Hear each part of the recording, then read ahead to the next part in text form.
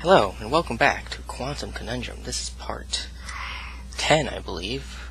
And there's actually a reason I'm staring at a wall right now. You see, I had this awkward occurrence where I recorded actually episodes 10 and 11 today, and part 10 got deleted somehow or another, so I have to re-record it, so to speak. So as you can see, I got a haircut today. So I'm going to magically regrow my hair in the next episode with no warning, and then it will recut itself. So, we're going to continue from the level nothing but that. As you can see, we're 70% of the way through, which is nice. So, I'm going to cover everything that I covered in the original part 9, starting from this level. So let's get on with it. Loading screen, loading screen. Fuck, You hear me? Alright, so we have to get through the lasers. For some reason on this one, you can either do this, which switches the array and you can go in slowly, or you can just switch to Fluffy and turn off all the lasers. So I don't quite understand why that's a thing. Hey, but we'll remember continue. those electrovat contraptions? Yes, well, they still do the same thing. Alright, that's good. If they changed, then we would not be able to get through this puzzle. So, what we have to do is we have to throw them into the electrovats that are of varying distance away for whatever reason, but... Alright. And we have to use the, upside down dimension to get more distance. So that's exactly what we're doing. Nice hang time. Did I make it? Yes! That's pretty good. That's good enough.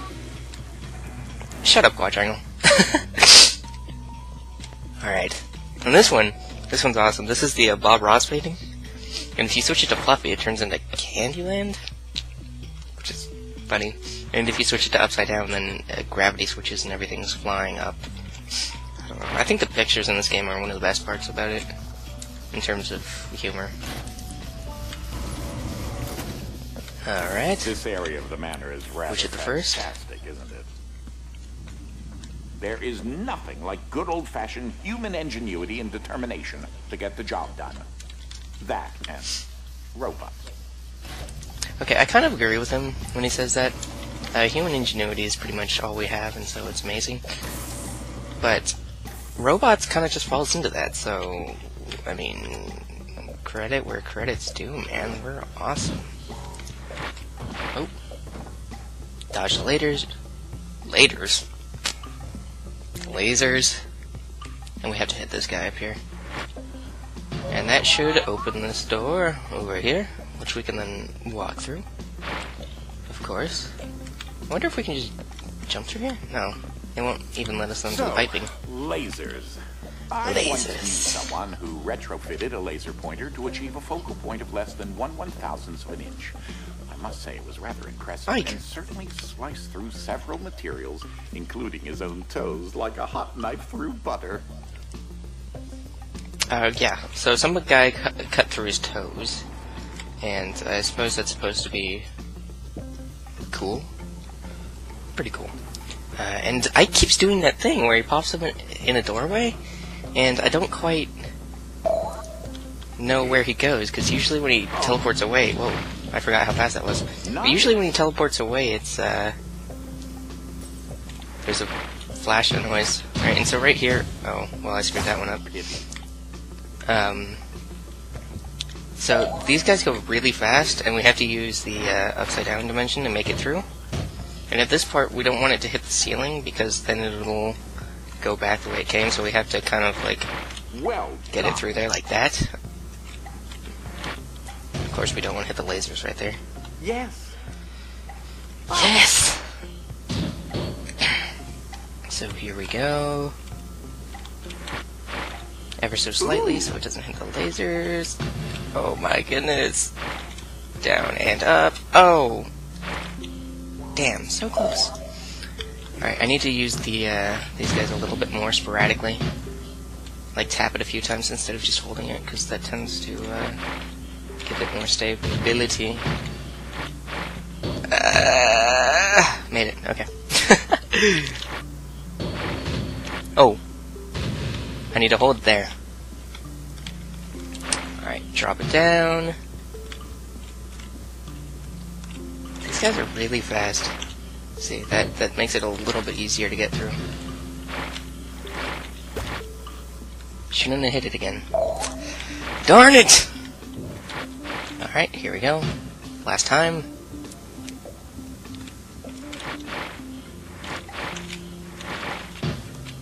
Alright. Alright.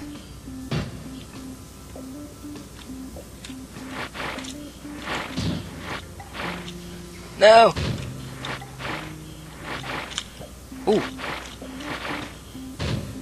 It went between the lasers. Oh no. Okay, made it. Alright, there we go. Superb. Excellent. And now we get Fluffy, which lets us pick this guy up, which we can then place on this convenient little marker here. I don't know why it's there. And then we can just fly it up and land on the top of the door frame. There are an excessive number of flooded areas in this sector. I didn't realize it had progressed this far. You didn't realize the flooding would progress? Some of the mainline science juice pipes must have been compromised. Well, obviously. Oh, and I wouldn't recommend having a drink. Science juice is not potable. Trust me. Yeah, so science juice isn't perfect, unfortunately. It's a nice source of energy, and it's a superconductor, and loading screen, why don't you open for me? Thank you. But you can't consume it. At least we can say you're getting closer to the last generator. Alright, yes, so we need to use the upside down dimension to flop these guys up, which actually puts those guys up as well, so we need to drop it in order to get to them. So certain ones go up and certain ones go down, depending on which way you have it. Yeah. If you go on here, then you're pretty much gonna die unless you turn on slow motion. So, we turn on slow motion, get this guy, and we actually need to fly it up. So in order to do that, we'll turn it to slow motion and then go up, just so we can get it just right. This area has flooded as well. And we're just jumping and changing dimensions immediately after switching to slow there so we don't get juiced, because that's never good. Apparently it's also deadly. Oh, no. The electrical converter should be up there. And this one takes a bit of timing, because we need to, in order to open this first door, think of this like telling a good joke. How does this one work? Yeah, okay, in order to open the back door, we need it to be down there, but in order to get into this first door, we need to get it up to there, so we need to use a bit of timing. Well, not quite.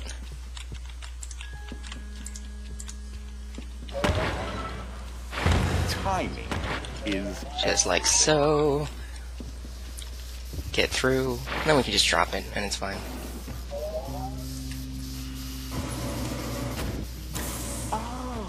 I can recall that there were a few tremors earlier in the day.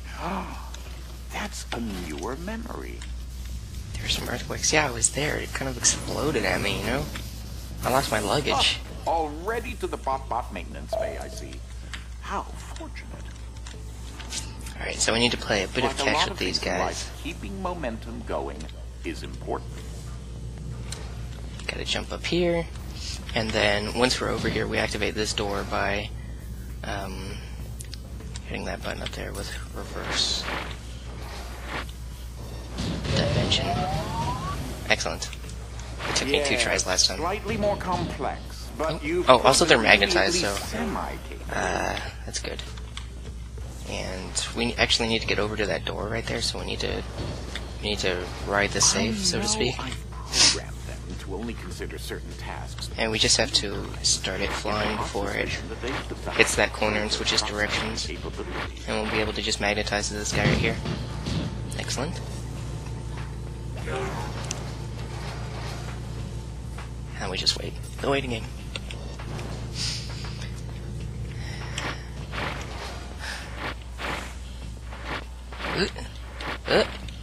Oh. Huda! Made it. On to the next room. Next room. More robots. Okay. I never understood... Whatever. Alright, so we need to get to that guy. Which means that we need to somehow get a save to these ones. And that'll just get us straight there. These other 2 guys won't work because they don't hit the button, and we don't have any other way of getting there.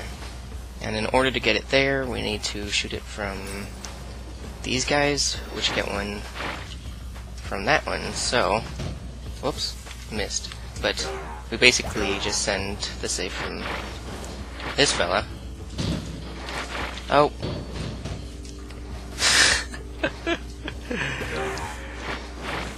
From this fella.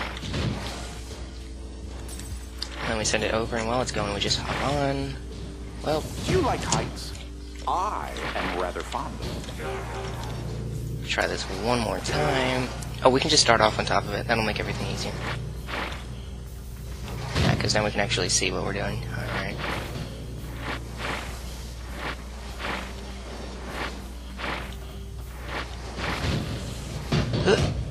Oh, perfect landing. Sort of.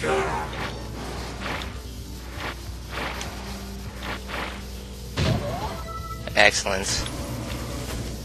We made it. Loading screen. Loading screen, loading screen. Fuck you, loading screen. Open up. You loading. Knock knock. Thank you. I saw the sign. They have a lot of puns with sign in this game. They had a book called The Original Sign, I believe. That's pretty hilarious. And we're going to use slow motion and upside down to hop on here and drift across this pool of one of the best modes of science juice. Ever invented. Well, at least. Thank you, Ike. I'm sorry. He gets really mad at the end of this game. I don't know why. Process a bit here. You'll need yourself and the safe to be on the other side. We need the safe. I forgot about that. So we'll switch to Fluffy. Oh, no. Screw that one up. Alright, hold on. Last time I did it right here. Just go up a bit, slow motion, jump off, Fluffy, right here. Perfect. Easy. Easy peasy. You're doing quite well. Lemon squeezy. You. I'm a bit concerned about the excess of science juice outside the confinement of their pipes. I suppose there's a lot of triggering any incendiary devices, you should be all right. Alright, so science juice is apparently also flammable. For some reason there's a ton of it out there. A little more than we would like, but hopefully that doesn't affect us adversely. And here actually was the last puzzle I got to in the original part 9. So I'm going to stop it here. Thanks for watching, and we'll get to couch surfing in part 11. And part 11 is pretty close to the end of the game, so part 12 might be the last one, or it'll probably be part 13 tops, but part 12 is a good shot of being the last episode. So, thanks for watching, and I'll see you later.